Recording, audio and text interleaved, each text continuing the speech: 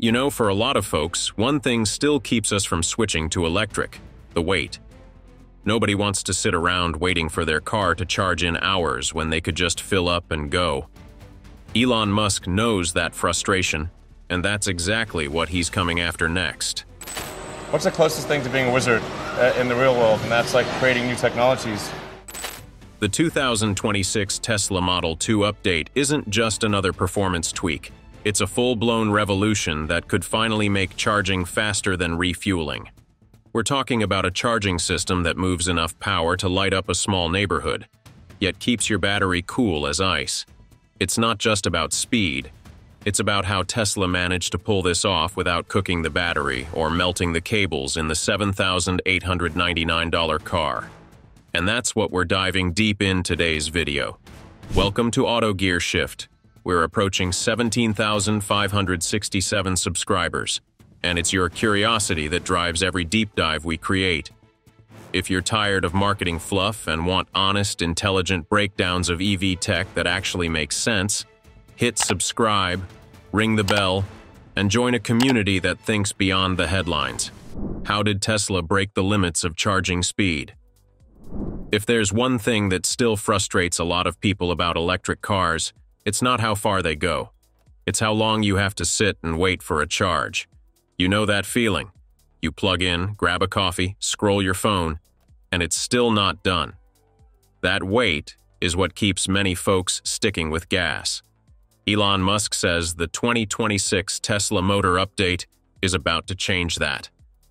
Not just by making charging faster, but by changing what waiting even feels like. Tesla's engineers have taken charging into a new physical regime. 900 kilowatts of transfer power, a figure that once belonged to industrial power grids, not passenger vehicles. At this level, electricity behaves differently. The cable pulses like an artery, and thermal limits become the real opponent. The result? In early trials at Giga Texas, a Model 2 prototype leapt from 10% to 80% charge in 4 minutes and 37 seconds. That's less than the time it takes to unlock your phone, check your messages, and decide what playlist to play next. This isn't an incremental improvement. The Porsche Taycan, one of today's fastest chargers, peaks at 270 kilowatts and still needs about 18 minutes for the same task. Hyundai's Ioniq 6 sits near 240 kilowatts and takes 20 minutes. Even Tesla's own V3 network, the gold standard a year ago, lingers around 22 minutes. The new Tesla doesn't compete in that race. It abandons it. Musk's claim that this setup can add 200 miles in 3 minutes means electrons now refuel faster than gasoline, the first inversion of the century-old energy hierarchy. What makes this possible isn't a single trick, but a complete reframing of the drivetrain as a dynamic energy organism.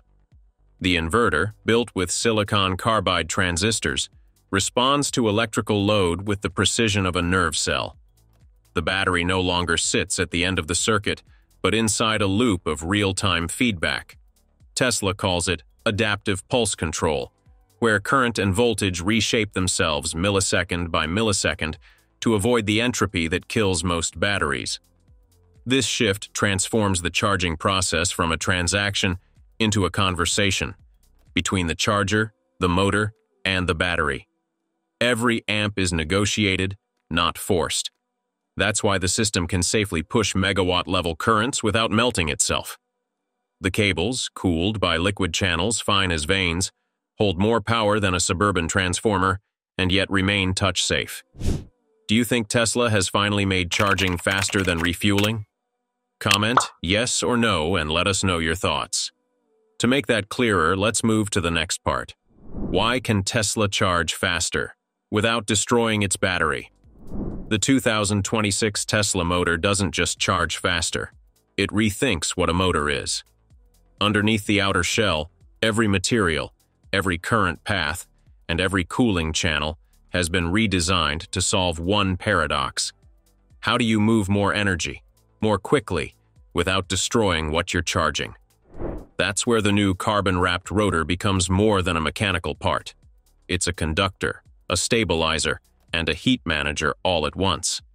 Traditional rotors expand under heat and centrifugal force, throwing off balance and efficiency. Tesla's engineers solved this by wrapping the copper core in ultra-thin carbon fiber bands, pre-tensioned at thousands of pounds of force. The result is a component that actually tightens as it spins, keeping the electromagnetic gap constant and cutting resistance losses that used to steal precious milliseconds from every amp of current. This seemingly small innovation creates a chain reaction inside the powertrain. Less resistance means less waste heat, which in turn allows higher current flow without triggering thermal runaway. But Tesla didn't stop there. Beneath the rotor lies a network of liquid nitrogen microcooling loops, an experimental system that drops component temperature by up to 38% during peak load. Nitrogen is inert, ultra-cold, and efficient at absorbing transient heat spikes that typically occur when 900 kilowatts of power rush through the system. It's a delicate balance. Keep it too cold and materials contract, too warm and conductivity falls. Tesla's closed-loop regulator maintains that sweet spot, automatically adjusting coolant density in real time. Feeding this motor is a redesigned silicon carbide inverter, the brain of energy conversion. Silicon carbide transistors switch current at higher frequencies with minimal loss, turning electric pulses into torque with surgical precision. Where aluminum or silicon transistors once bled away energy as heat, SiC keeps it alive, boosting total system efficiency by 15 to 20% under high loads. This means every burst of acceleration, every rapid charge cycle, translates into motion rather than waste. But the real leap is not mechanical, it's neurological. Tesla's adaptive pulse charging software acts as a central nervous system connecting the battery and motor.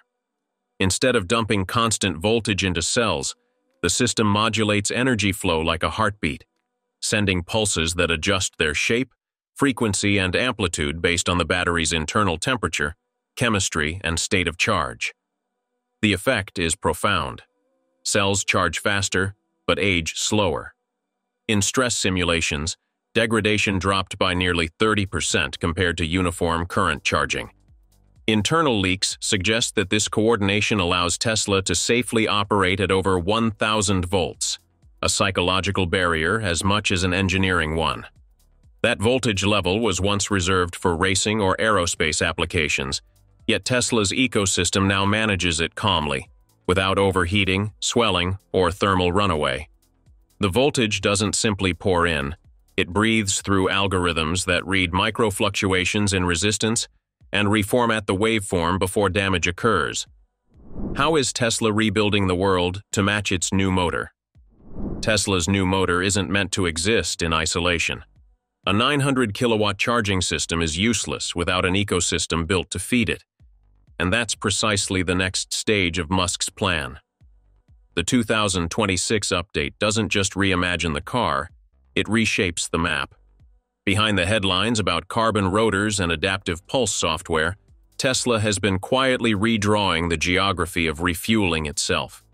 The upcoming V5 supercharger network, slated to begin deployment in California, Texas, and Berlin in early 2026, is the physical manifestation of that shift.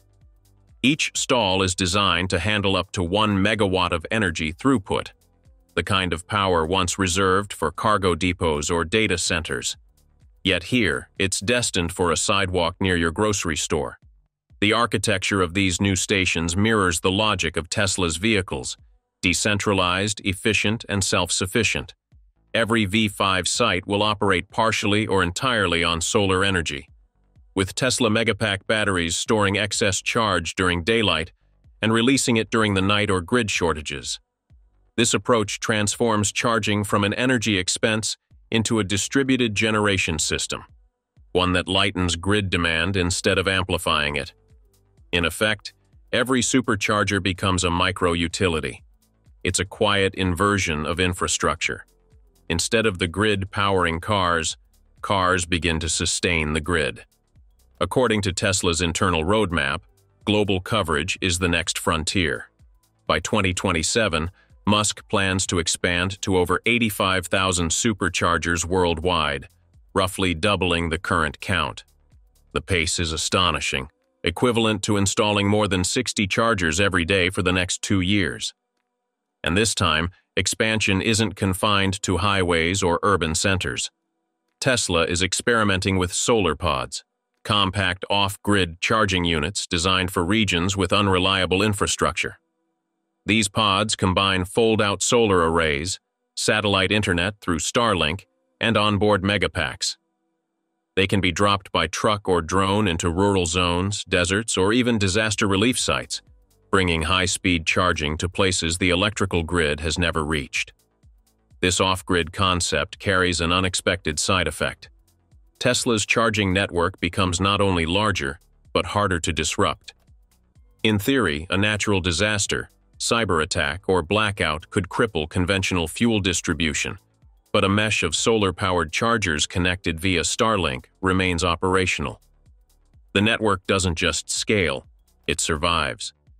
Musk once called this vision energy independence at the planetary level, a poetic claim that suddenly feels like engineering, not metaphor. And there's another layer of disruption beneath it all: the NACS standard. By 2026, nearly 80% of all EVs in North America will be compatible with Tesla's plug. Ford, GM, Mercedes, and a dozen other automakers have already adopted it. That means Tesla's private network effectively becomes a public highway, one built and maintained by a competitor, yet used by everyone else. It's an almost paradoxical monopoly, open access that reinforces dominance. Every non-Tesla car that plugs in still enters Musk's ecosystem of billing, data, and software control. So what do you think? Would a faster, safer, smarter charging system make you finally ditch the pump for good? Drop your thoughts below. Yes or no, I want to know where you stand. If you found this breakdown useful, hit like, subscribe, and turn on notifications so you never miss the next deep dive from AutoGearshift, where we cut through the noise, follow the numbers, and bring you the truth behind tomorrow's technology. Thanks for watching. And remember, the future doesn't wait. But now, it doesn't have to charge slowly either.